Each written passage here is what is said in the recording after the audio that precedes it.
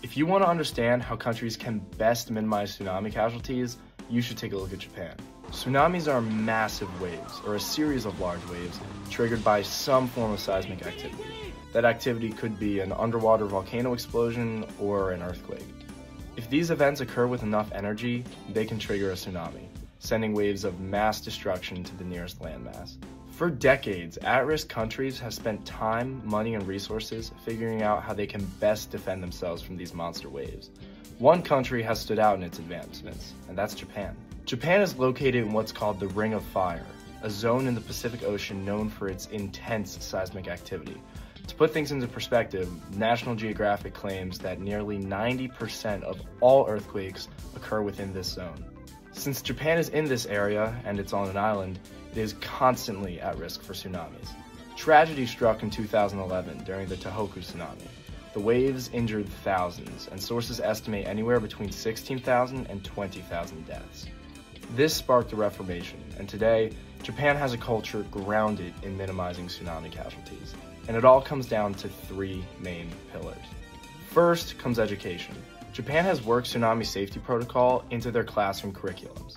This teaches elementary school kids proper evacuation techniques with the use of drilling, slogans, and just classroom lessons. By providing these survival skills to children at such a young age, Japan has created a culture where every man, woman, and child is prepared for the worst.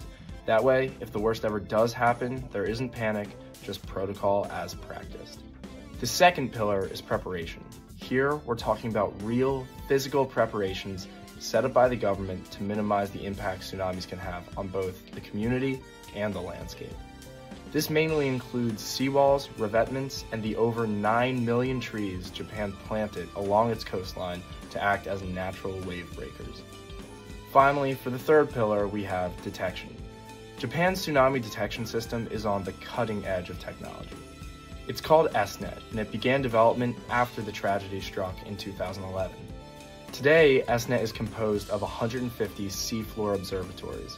Each observatory is equipped with 2 extremely sensitive pressure sensors, along with 4 seismometers. Construction finished on the project in 2016. The term observatory is a little misleading though, because these things actually look like missiles. They're all buried a meter deep into the ocean floor and connected by 5,500 kilometers of underwater wire. All in all, Japan has come a long way from where it was during the Tohoku tsunami of 2011. And the policies and culture it's created since then will continue to save lives for generations to come. But to go back to the original question,